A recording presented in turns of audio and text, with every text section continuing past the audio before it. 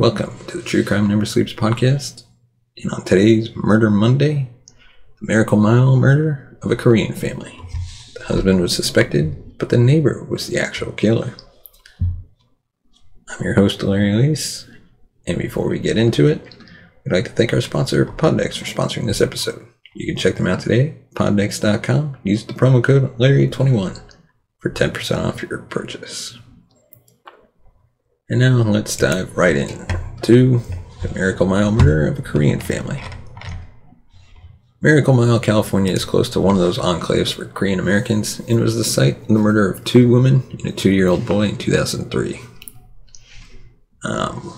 Really bad at saying these names, so I'm just going to spell out the harder ones. So you got Eun Sik Min, 56-year-old woman Charis Song, 30-year-old mother, and Nathan Song, a 2-year-old toddler. According to CBS LA, the May 5th, 2003 murders shocked the whole Miracle Mile area. It was a brutal crime scene that seemed to lack a motive. Song especially was killed brutally. Her hands were bound and her mouth was gagged with duct tape, and she was found slumped along the bathroom floor. The case actually had DNA evidence.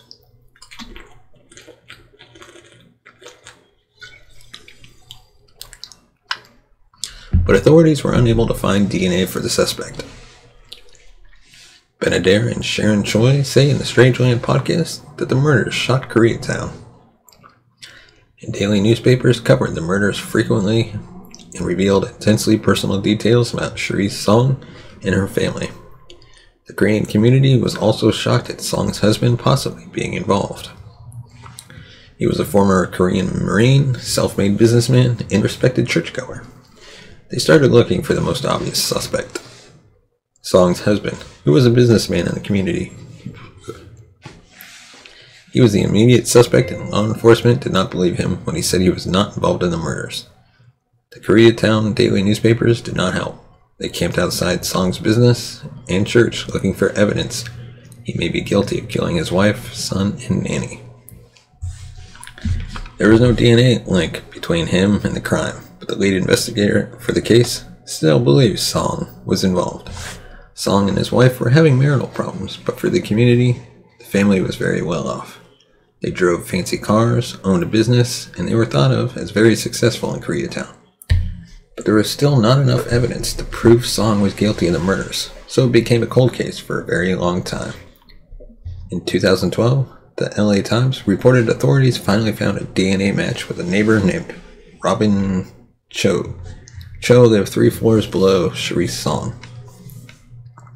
Lo and behold, Cho ran a Ponzi scheme in the community, which Adair and Choi say eventually became a multi-million-dollar scheme. Cho built a reputation as a reputable businessman in the community. Cho promised a friend he would get a 4% return on a $25,000 investment. Cho made good on his returns. However, Cho never had any real credentials or licenses, but within the Korean immigrant community, he was a very trustworthy person. Cho spoke very good English, which was a status symbol in the community. Cho ended up receiving a life sentence without the possibility of parole in 2012. So why did Cho kill Song and her family? There remains a lack of a plausible motive, but the fact remains he still committed murders. Frank Santoro, the deputy district attorney, said the murders were sophisticated and deliberate. Song also accused Cho of trying to confuse the investigation to make him the prime suspect. Santoro eventually said Cho's Ponzi scheme was collapsing and the killings may have been a robbery gone bad of a wealthy family. At the same time, Santoro told the media and jurors the motive does not matter. Quote, "Who cares why Mr. Cho committed this murder? He put on those gloves for whatever reason. He went into that house for whatever reason, and he pulled the trigger 6 times. Santoro made the case that Cho was desperate in his bankruptcy. However, that motive does not make sense because nothing was stolen from the Song's apartment. Cho's defense attorney made the case for Cho, but he was eventually found guilty regardless. In 2008, Cho pleaded guilty to a $2 million Ponzi scheme. His sentence was incredibly light. He received 5 years of probation. A slap on the wrist required him to submit a DNA sample. The investigators received a DNA match and started an investigation. They questioned Cho and started following him. Cho threw a disheveled newspaper into a garbage can. Detective got the newspaper, found 5 .38 caliber bullets, which were used to kill the Song family, leading Cho to be accused of a triple homicide. Cho's crimes are shocking and confusing. Does financial desperation really drive someone to kill an entire family? Well, there was a very human cost to Cho's actions. Song legitimately had his life ruined. Despite being innocent, many in law enforcement within the Koreatown community assumed his guilt. He eventually told the press, quote, "If people understood even a little what it's like to have lost a wife and child at once, they couldn't cast me as a suspect like this. There are countless rumors that my deceased wife was my second, that my business is not doing well. Song being ostracized by his community must have been difficult. While Cho did not have a clear motive, it was wrong to assume someone else was guilty just because he was a person of interest. The lesson is not to jump to assumptions unless the evidence points to the assumption." So, today's question on the Poddex True Crime segment. If you could know the honest truth about one unsolved murder case, which would it be and why? I'm going to go with Jack the Ripper, because I really want to know who the Ripper was. Was he a cop?